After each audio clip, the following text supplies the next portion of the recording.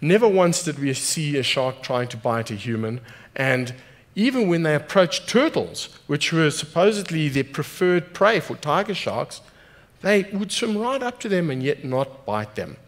So what was going on? This is crazy.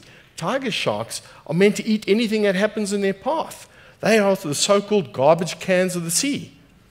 This is really strange behavior. And what our work is really starting to show is that, in fact, all these sharks are actually very timid, and they're very careful in how they approach their prey and what they eat. And I can assure you, humans are not on the menu. But unfortunately, sharks are on the humans' menu.